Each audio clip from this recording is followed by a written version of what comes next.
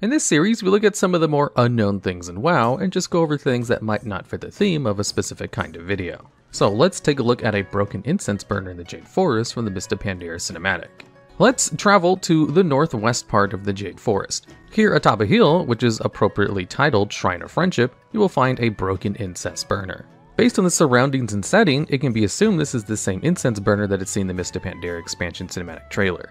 In this cinematic, an orc rips the incense burner off to use as a weapon against a human after they're both shipwrecked. As they fight, the Pandaren monk Chen Stormstout easily takes the incense burner back from the orc and places it back on its pedestal and slightly corrects its positioning with the bamboo pole. In-game, the player can right-click on the incense burner to correctly straighten it. This is a nice little Easter egg, as it's the first time to date the player has been able to interact with something directly from a cinematic trailer. Upon straightening the incense burner, the player will earn the achievement Restore Balance.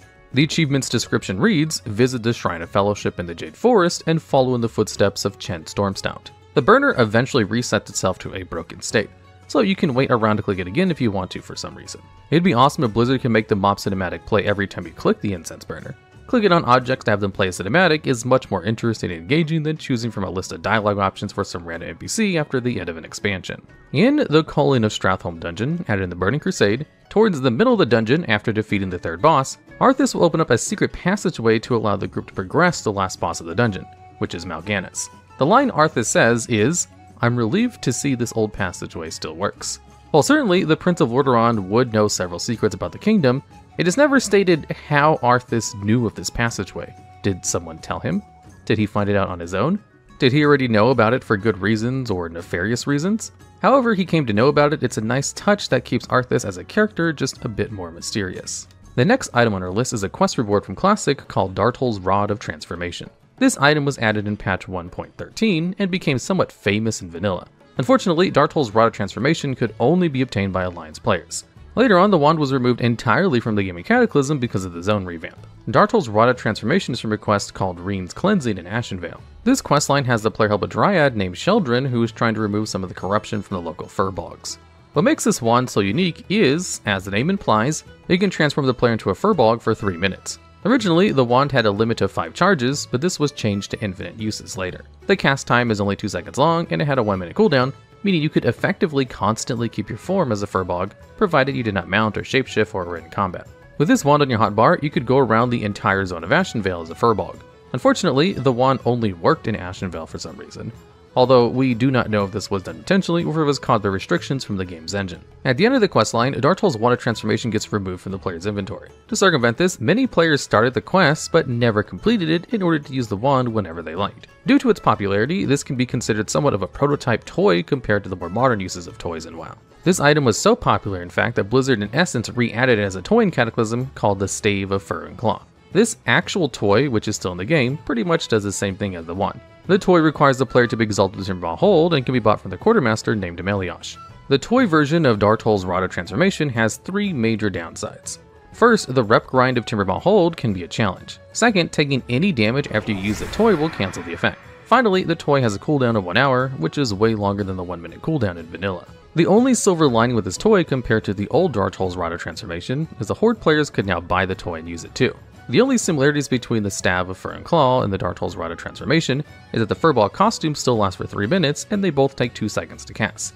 The Stave of Fur and Claw has only been altered once since the toy was added to the game in Cataclysm. At the beginning of Warlords of Draenor, the item was turned into a rare item and was added to the toy box, which was a new collection tab for toys that went live with WoW's release.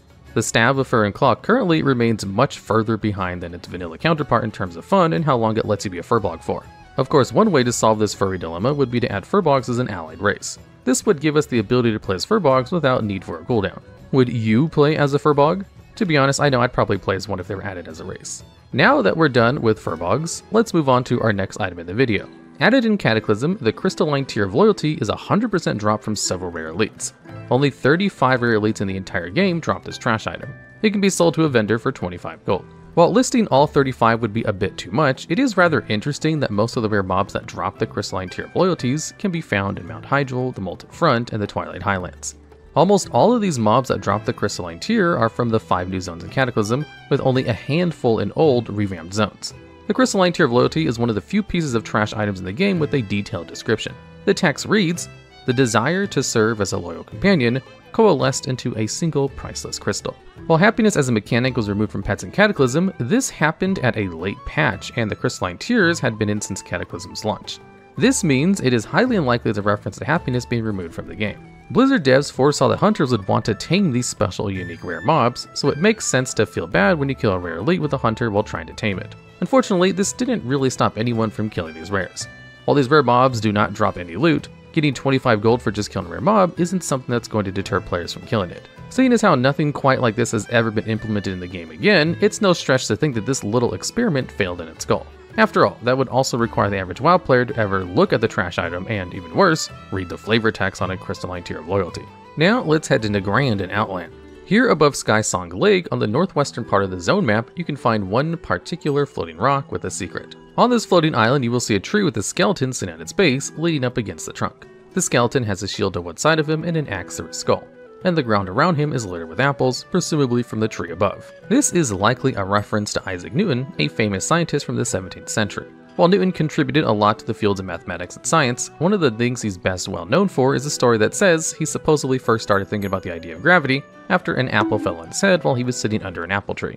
With all the floating islands and rocks in Nagrand, it's clear that the Newtonian gravitational physics do not apply to Nagrand. Newton's view of gravity would later be replaced by Einstein's theory of relativity, but WoW is a video game with magic and time travel, so it doesn't really matter anyway.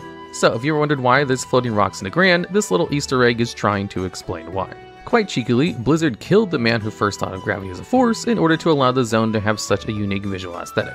Of course, this also might be a mistake since Zereth Mortis is the first ever zone with floating trees and islands, as we all know from the development preview video of Zereth Mortis, which also included such exciting other things like water that you're able to walk on. Our next item is the Lorewalker's Lodestone. This item was added in Mists of Pandaria expansion and is tied to the archaeology profession.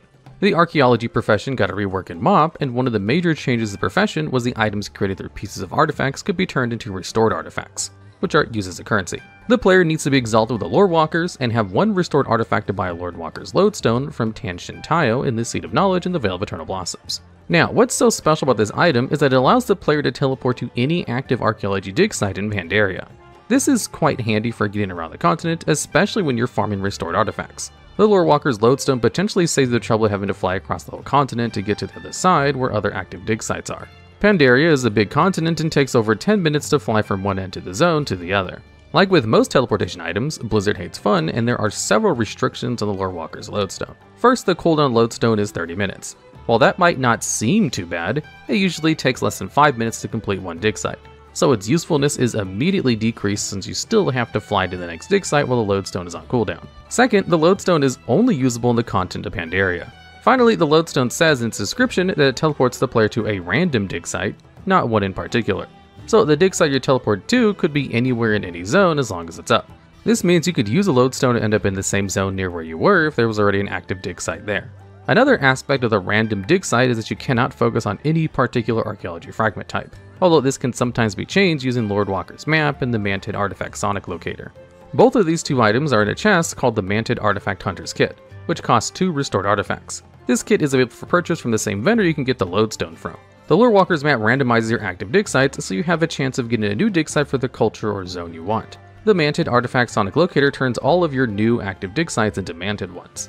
It is a little strange you can only make one more of a type of dig site instead of all of them. For example, there is no equivalent for Pandaren or Mogo Artifact Sonic Locators. Additionally, the Manted Artifact Sonic Locator only lasts for 24 hours in the player's inventory.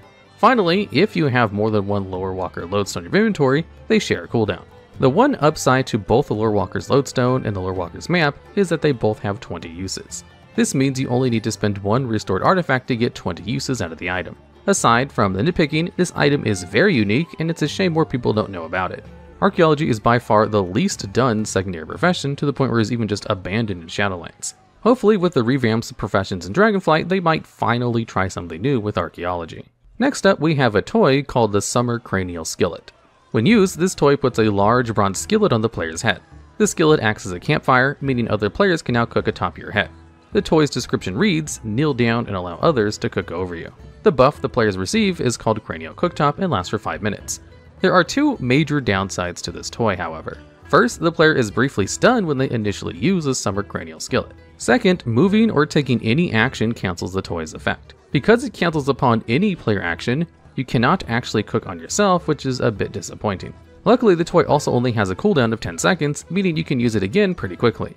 The toy was added to the game in patch 9.1.5, but didn't become available until 9.2.5 because it could only be bought during the Midsummer Fire Festival. The Summer Cranial Skillet can be bought from any Midsummer Festival for 150 Burning Blossoms.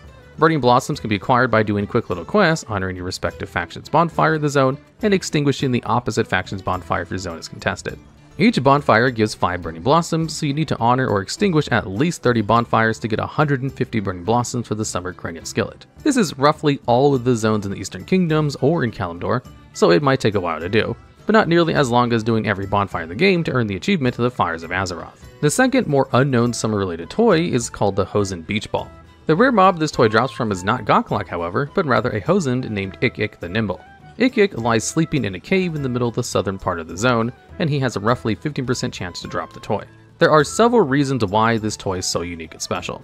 First is the effect itself. When the player uses the toy, they gain a buff called Beach Bum, with its text description reading, "Ready for fun in the sun." This effect turns the player's weapon into a shovel, places a little bucket in the other hand, and adds a tank top and beach pants to the character. Second is the toy's buff, which actually acts as a costume, not a shapeshift or other toy effect. The Beach Bum buff lasts 10 minutes, and during the entire time you can still mount, engage in combat, and do most other things while using the toy. It even persists through druid transformations and shapeshifts.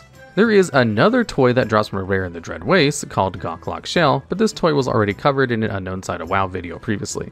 We're only bringing it up here because it can be used in combination with the Hosen Beach Ball. If you use the Hosen Beach Ball, then Goklok Shell, and then cancel Goklok Shell, there used to be a minor bug where your character would still have the shovel and bucket, but without the armor changes. So if you ever wanted to make sandcastles while waiting for a raid pull, you now know what toy to use.